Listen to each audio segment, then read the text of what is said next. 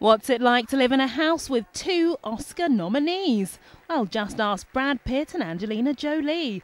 The Hollywood A-listers have nods in the Best Actor and Actress categories heading into the ceremony, but there's no competition between them, apparently. They're just happy to be up. We're very grateful, and it's fun, especially to be nominated together.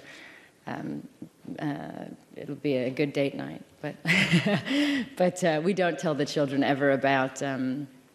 We don't really talk to them about our films. I think they think I only animate Kung Fu Panda, and that's the extent of my career. So far, Tokyo's had a triple helping of the Showbiz saints. Outing number one was this cutesy affair with Brad and his son Knox wearing matching caps. Aww.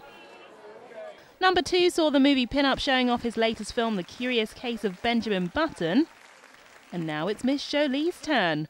Although it sounds like all the audience cared about was how she's enjoying Japan. Oh, it's wonderful. We've had a great time. We have our children with us, and we've gone to Kittyland and the park, and they're out right now with their dad running around, so hopefully having a good time, I'm sure.